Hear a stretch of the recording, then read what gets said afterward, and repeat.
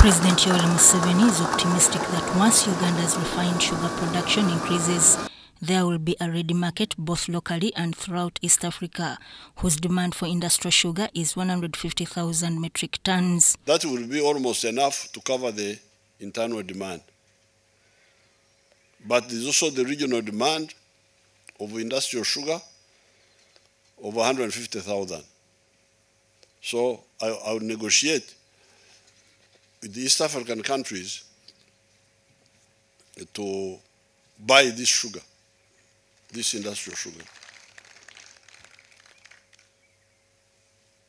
And for us here, we are going to put a tax from now, as soon as possible, on the imported industrial sugar. President Museveni was commissioning a $15 million Kinyara industrial high sugar refinery in Masindi district.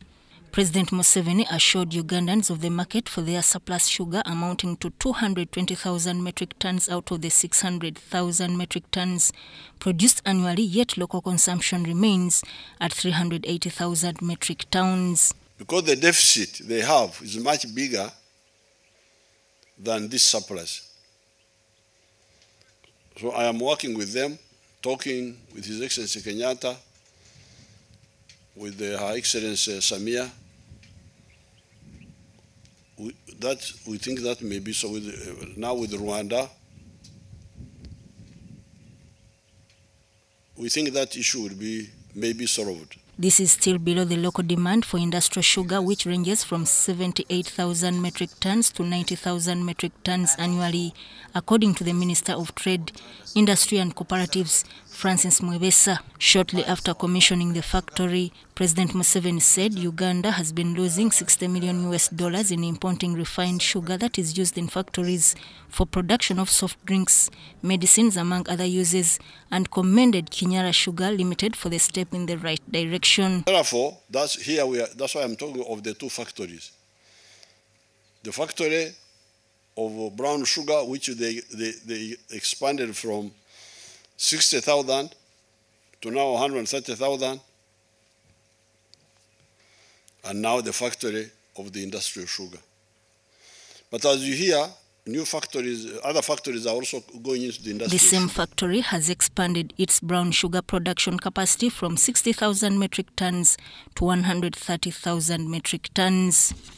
The Minister of Trade, Industry and Cooperatives, Francis Mwebesa, says his ministry has licensed 6 other companies to produce refined industrial sugar and are at different stages of implementation. These include Kinyara Sugar Ltd, Sugar Corporation of Uganda, GM Sugar Ltd, Mayuge Sugar Industries, Kamuzu Sugar Ltd, and Uganda Crop Industries Ltd.